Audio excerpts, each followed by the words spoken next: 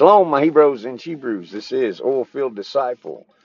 Welcome to our daily bread reading, which will be today, the 17th day, nation under siege.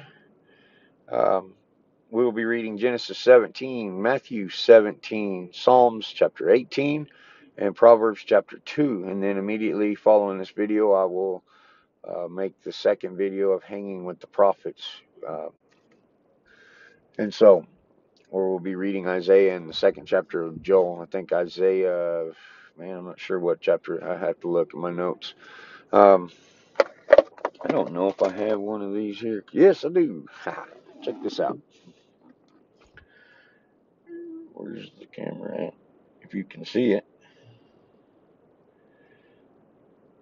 Not real good here. It's the 2020 quarter, and it has a bat on it. My wife brought that to my attention yesterday. Nothing to it probably, but there's all kinds of strange happenings going on around us today. And so if you're new to my channel, thank you and welcome. What we do is we just read the scriptures. At times I'll iterate a few interjections of what the Holy Spirit would lead me to expound on. Mainly, we're just learning to read the scriptures like a medicine and get the scriptures in us. And eventually it will begin to make sense. If you don't understand it, just keep reading. A lot of times what happens is whenever you read whatever chapters you're reading for the day, a lot of times it'll correlate with what you got going on in your daily life.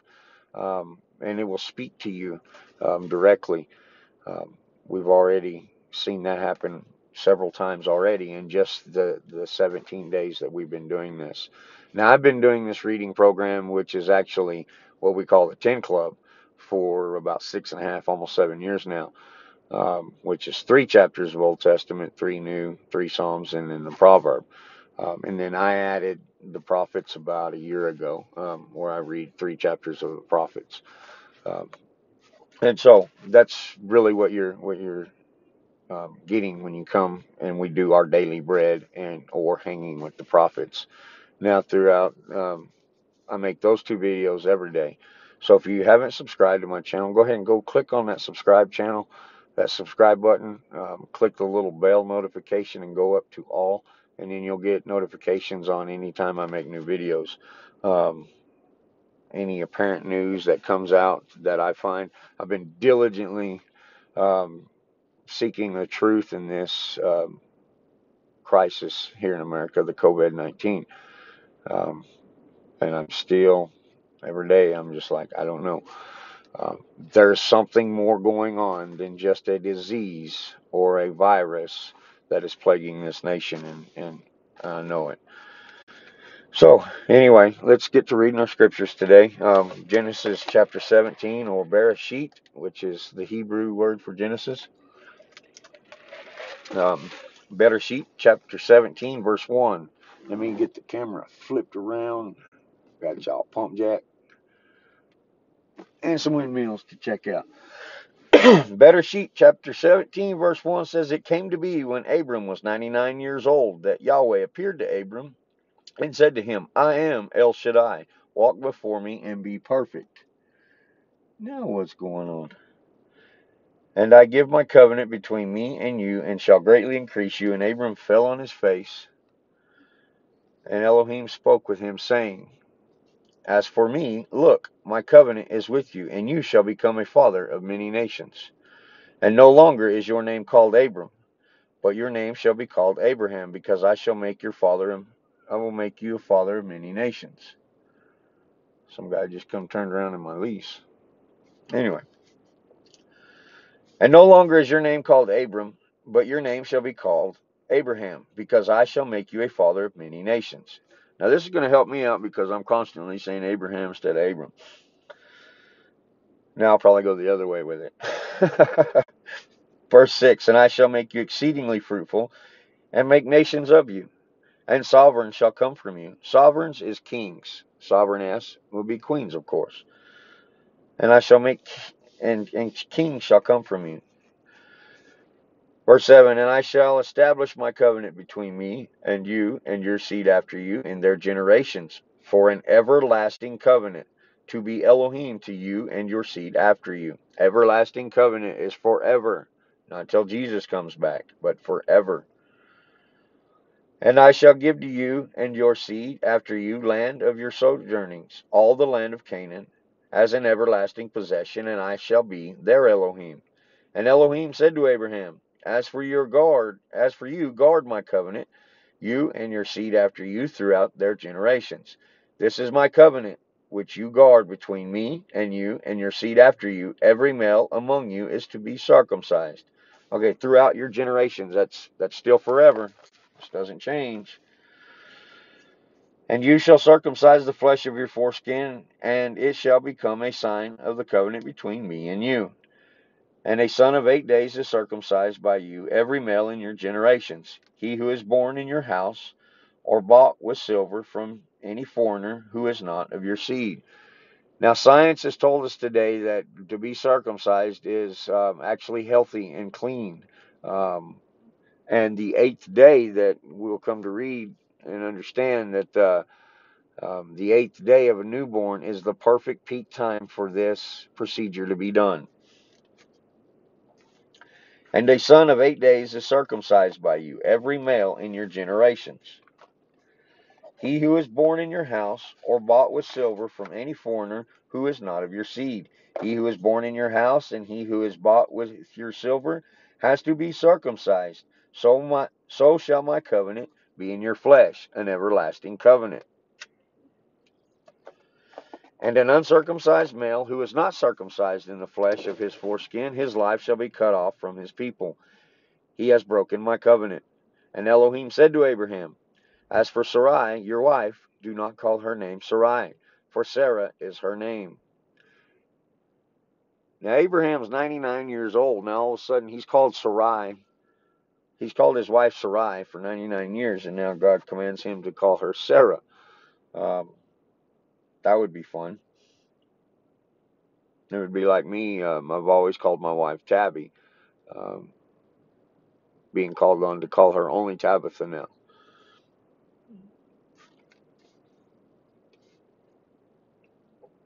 Verse 16, just a interesting tidbit. And I shall bless her, and also give you a son by her. And I shall bless her, and she shall become nations. Sovereigns of people are to be from her. And Abram fell on his face, laughing, and said in his heart, is a child born to a man who's 100 years old, or Sarah, who 90, to bear a child? And Abraham said to Elohim, oh, let Ishmael live before you. And Elohim said, no, Sarah, your wife, is truly bearing you a son, and you shall call his name Yitzhak, which is Isaac. And I shall establish my covenant with him for an everlasting covenant, and with his seed after him. I think about that, Abraham laughing at what God just told him. We do the same thing. God will tell us certain things. The Holy Spirit will lead us into certain truths, and we laugh. So don't be too hard on old Abraham here. And as for Ishmael, I have heard you. See, I shall bless him, and shall make him fruitful, and greatly increase him. He is to bring forth 12 princes, and I shall make him a great nation. But my covenant I establish with Yitzhak, or Isaac, from Sarah, whom Sarah is to bear to you at the appointed time next year. And when he had ended speaking with him, Elohim went up from Abraham. And Abraham took Ishmael, his son, and all those born in his house, and all those bought with his silver, every male among them of Abraham's house, and circumcised the flesh of their foreskin that same day, as Elohim told him. See, Abraham didn't go, you know what, I kind of need to pray on this a little bit, make sure the Lord really said this. God said it, Abraham went and done it. Now, I'm sure some of his servants in the house wasn't real pleased with this. It's like, you're going to do what? You better get that knife away from me, son. Anyway, let I digress. And Abram was 99 years old when he was circumcised in the flesh of his foreskin. And Ishmael, his son, was 13 years old when he was circumcised in the flesh of his foreskin. Abraham and his son Ishmael were circumcised that same day. And all the men of the house, born in the house, or bought with silver from a foreigner, were circumcised with him.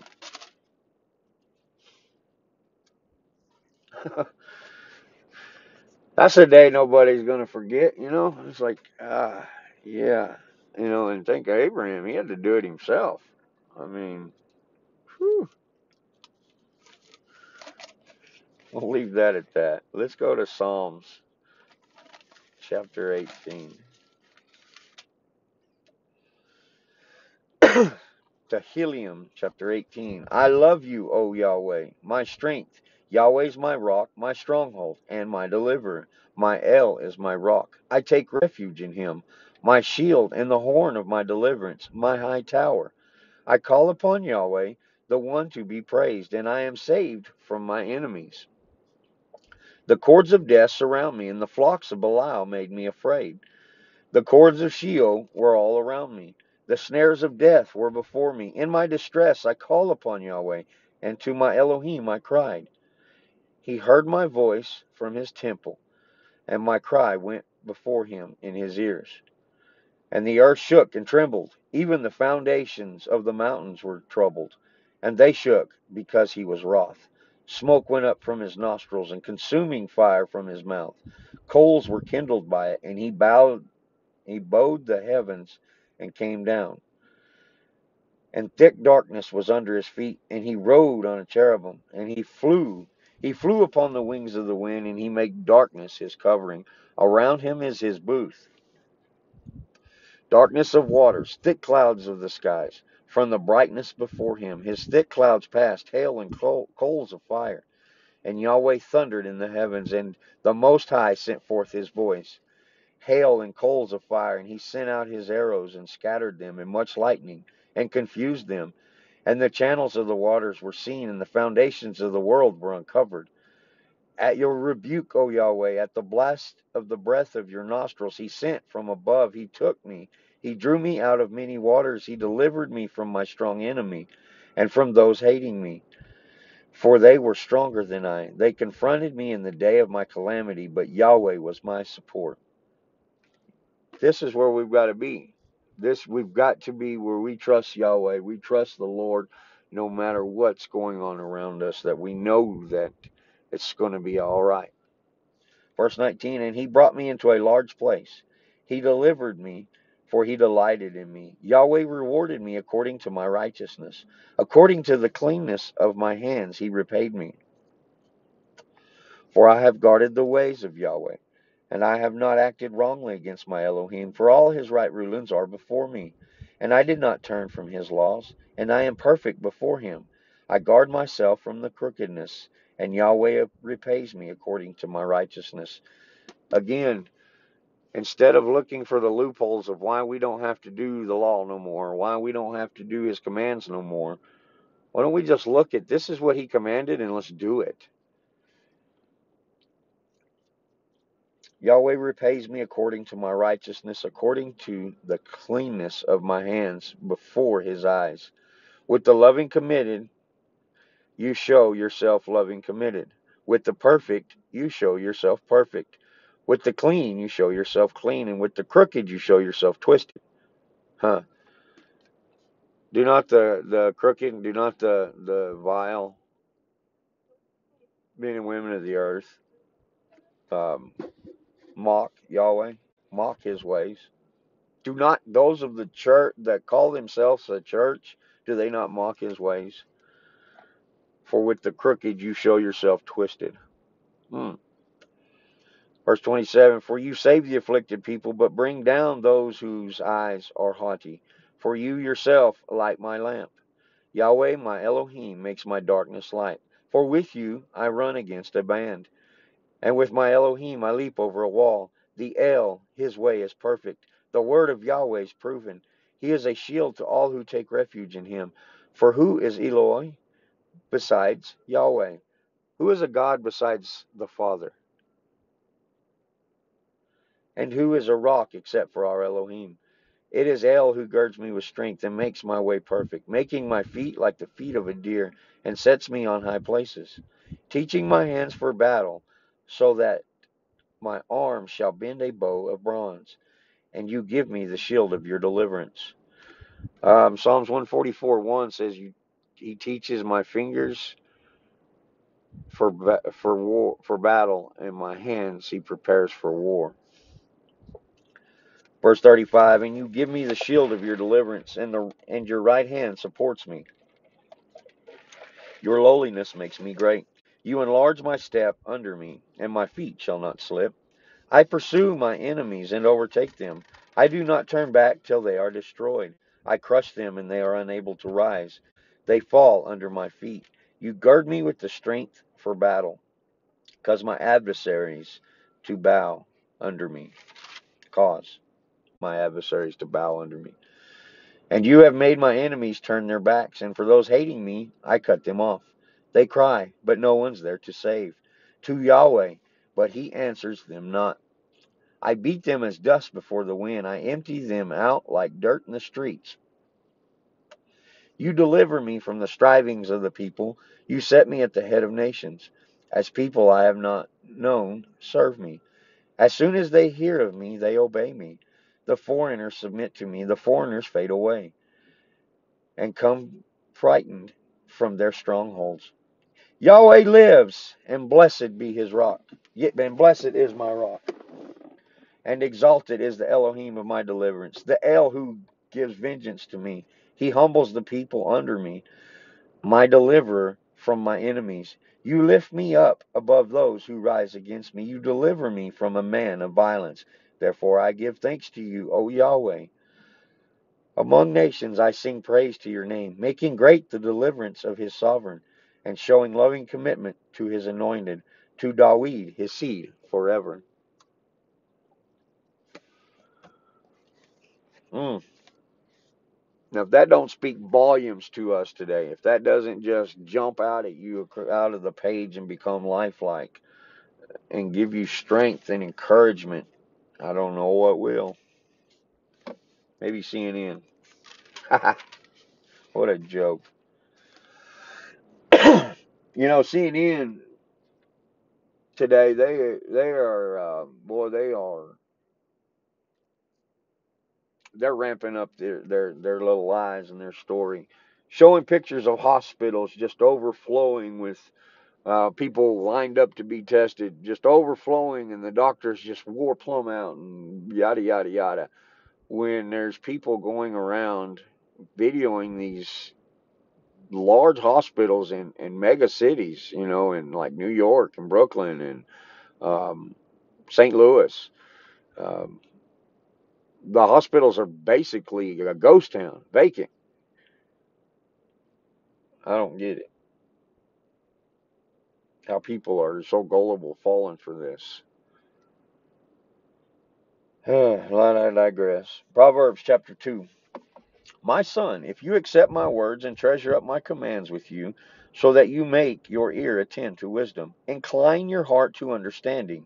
For if you cry for discernment, lift up your voice for understanding. That is what we are doing here today. That's what we've been doing for the last, should have been for longer than that, but for the last 18 days. I've been praying that the Lord give me discernment to understand truth, to find the truth, and to discern between the lies and the falsehoods. Verse 4, if you seek her as silver and search for her as hidden treasures, who's her? Wisdom. Then you would understand the fear of Yahweh and find the knowledge of Elohim. For Yahweh gives wisdom. Out of his mouth come knowledge and understanding. Out of his mouth. What is his? What is that? That's the words that we're reading on this page today. And he treasures up stability for the straight, a shield to those who walk blamelessly, to watch over the paths of right ruling, and the way of his loving committed ones he guards. Then you would understand righteousness and right ruling and straightness, every good path. For wisdom would enter your heart and knowledge be pleasant to your being. Discretion would guard you. Understanding would watch over you. to deliver you from every evil way, from the man who speaks perversities, those who leave the paths of straightness to walk in the ways of darkness, who rejoice to do evil. Nancy Pelosi, Chuck Schumer. Oh, sorry, did I say that out loud? They delight in their perversities of evil, whose paths are crooked. Now we just read that those who are crooked will be twisted. Will see Yahweh as twisted. And they are perverted in their ways. Yahweh will compound that to them. To deliver you from the strange woman. Who's the strange woman? The false church today. False religious leaders. To deliver you from the strange woman, from the foreigner who flatters you with her words. False church. Who forsakes the companion of her youth, and has forgotten the covenant of her Elohim. For her house has sunk down to death, and her paths to the dead. None going into her does return, nor do they reach the paths of life. So walk in the way of goodness, and guard the paths of righteousness. For the straight shall dwell on the earth, and the perfect be left in it. Well, that'd be a contradictory compared to today's modern cultural churchianity, religiosity of this rapture. The straight shall dwell in the earth, and the perfect left in it. Uh-oh. But the wrong shall be cut off from the earth, and the treacherous ones plucked out of it. It's partly why I only have 86 subscribers.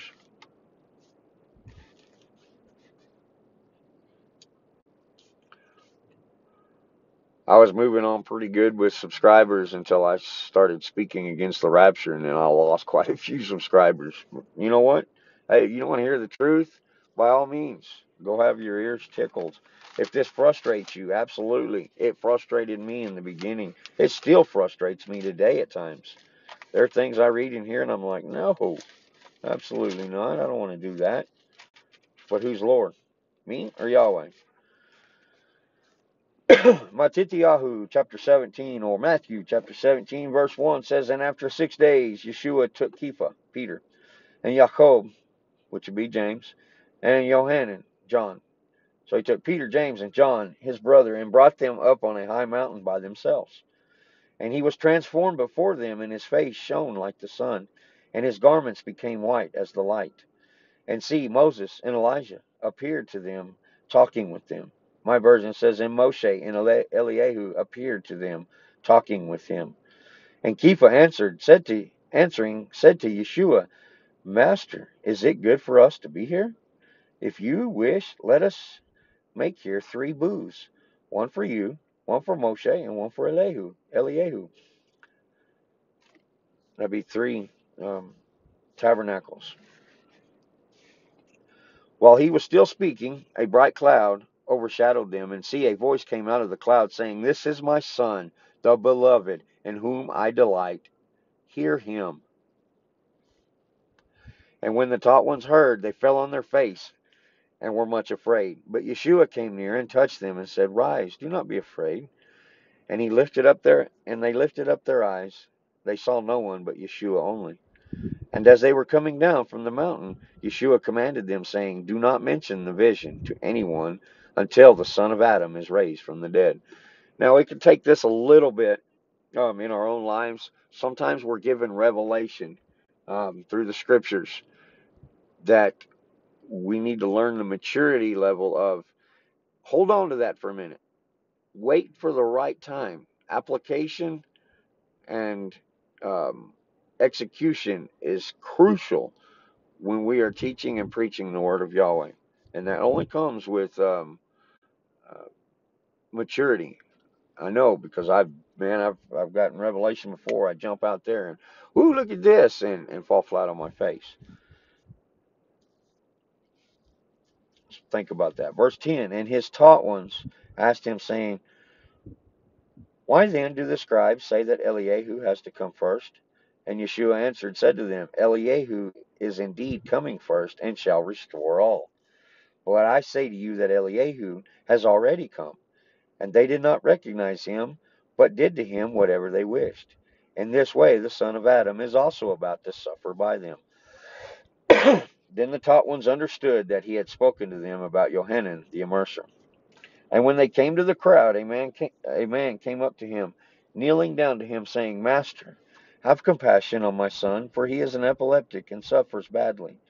For he often falls into the fire and often into the water. And I brought him to your taught ones, but they were unable to heal him. Yeshua answered and said, O generation, unbelieving and perverted, how long shall I be with you? How long shall I put up with you?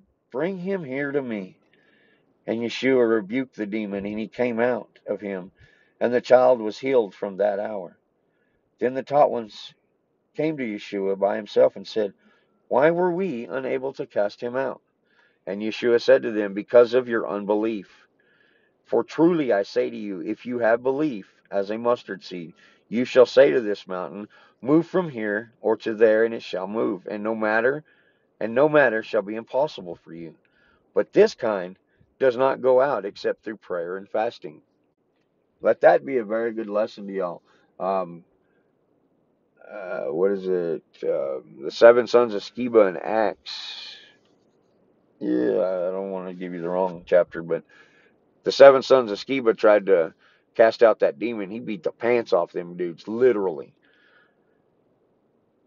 There are certain things that as we begin getting mature in the Lord and mature in the Word, um, we need to recognize that certain times we're going to have to give prayer and fasting headship over our lives in order to fulfill certain tasks.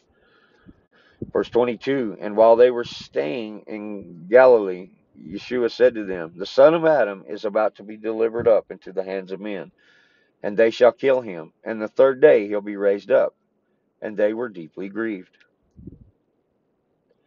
And when they came in to Capernaum, before I read that. Now remember yesterday,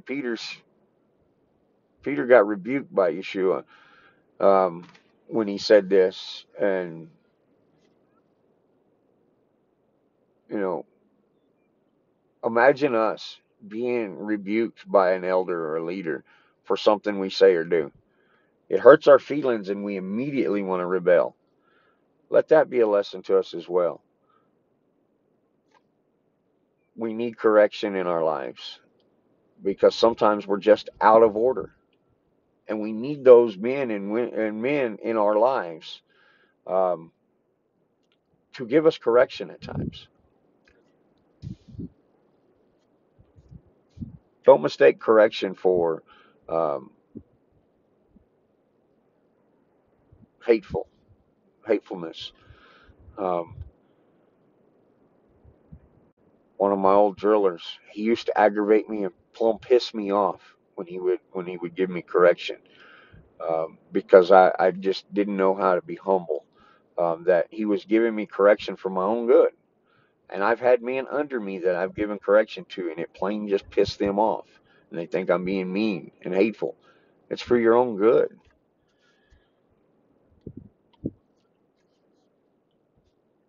Verse 24, and when they came into Capernaum, those who received the double drachma came to Kepha and said, Does your teacher not pay the double drachma? That's a tax. He said, Yes. And when he came into the house of Yeshua, and when he came into the house, Yeshua spoke to him first, saying, What do you think, Shimon, Peter?